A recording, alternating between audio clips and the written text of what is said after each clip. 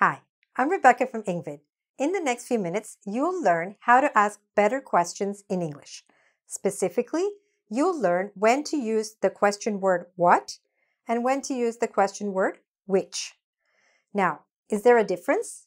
Yes, usually there is, and it's a very easy difference to understand once I explain it to you. But maybe you already know the difference. Maybe you already know when to use what or which. Let's find out. So, do we say, what color do you like? Or should we say, which color do you like? Think about that for a minute. Decide something, I'll tell you in a second. And here, do we say, what color do you prefer, red or blue? Or do we say, which color do you prefer, red or blue? Think about that. Got your answer? Okay, so let me tell you what we would usually say. Here, we would usually say, what color do you like? Why? Because we're asking, out of all the colors in the world, what color do you like? And here, we would usually say, which, okay? Which color do you prefer, red or blue? Why? Because here we have a specific choice, all right? So let me summarize what the difference is, okay? So when we use what, we use what to talk about things that are very broad or very general. So here, we used it to talk about general questions or very wide, broad questions, okay? Where the number of options, the number of possibilities are unknown or very large, okay? Which is much different. It's much more specific, okay? So we use which when we have limited options, not wide.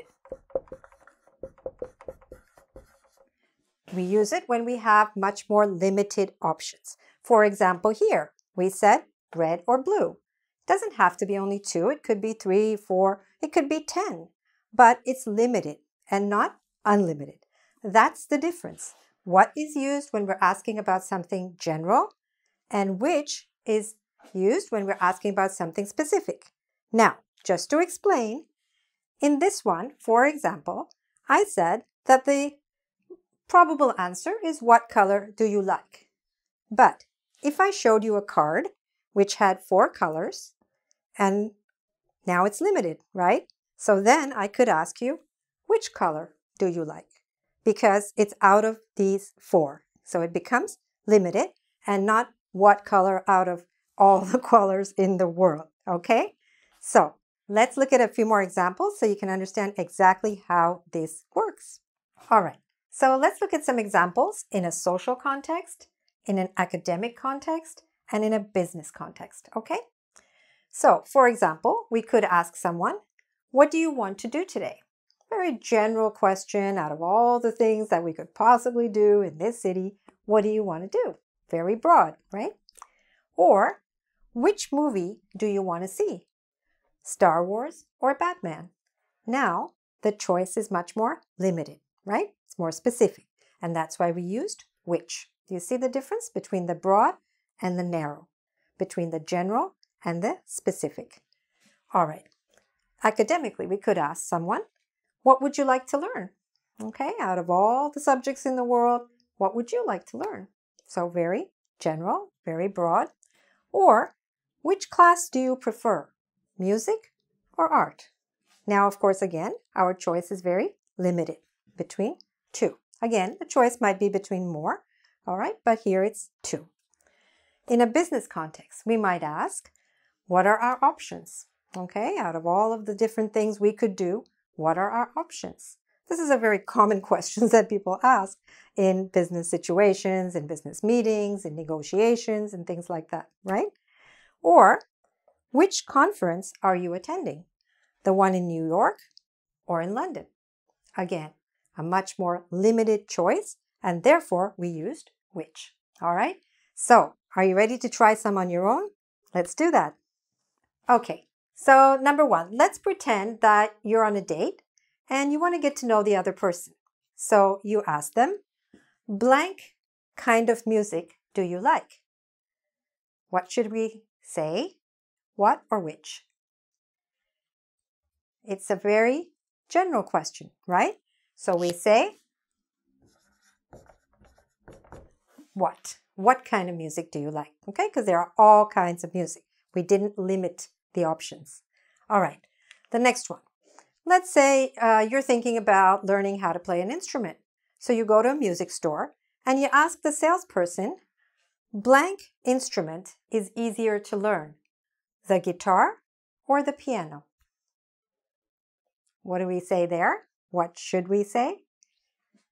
I think we should say which, right? Which instrument is easier to learn, the guitar or the piano? Again, limited choice, so we're going to say which. The next one. You bump into your classmate in university and she asks you, blank course was more interesting, sociology or psychology? What's the right question word to use here? Should be, again, which, because we have limited possibilities. Next, your rich uncle wants to give you a birthday present. So he calls you and he asks you, blank kind of computer do you want? What is the right word to use here?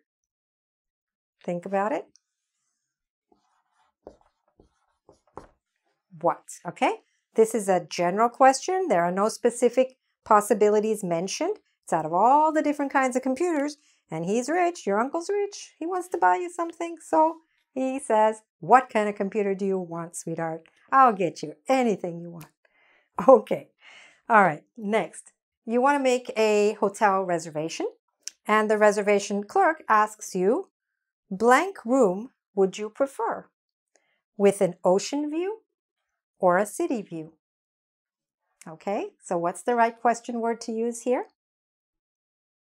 Yeah, you got it. Which room, right? Once again, we have specific, limited possibilities. And the last one, you're in an ESL school and your friend asks you, so blank exam do you have to take? The IELTS or the TOEFL? What's the right question word to use here?